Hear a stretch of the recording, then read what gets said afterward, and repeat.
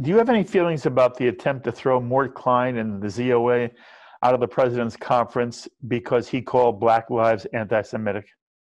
Black Lives has elements of anti-Semitism. The Black Lives platform of 2016 is anti-Semitic. So if they're going to throw Mort Klein out, they should throw me out because I stand behind him. Look, Mort and I disagree about so many things. We disagree about the West Bank. We disagree about occupation.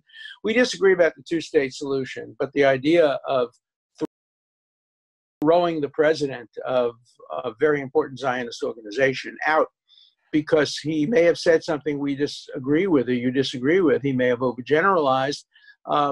Black Lives Matter contains vast majority of people who are not anti-Semitic, who are not anti-Israel. But the platform itself, the 2016 platform, was anti-Semitic. And you can't say that calling the nation state of the Jewish people genocidal and apartheid, you can't say that's just anti-Zionist. That's anti-Semitic.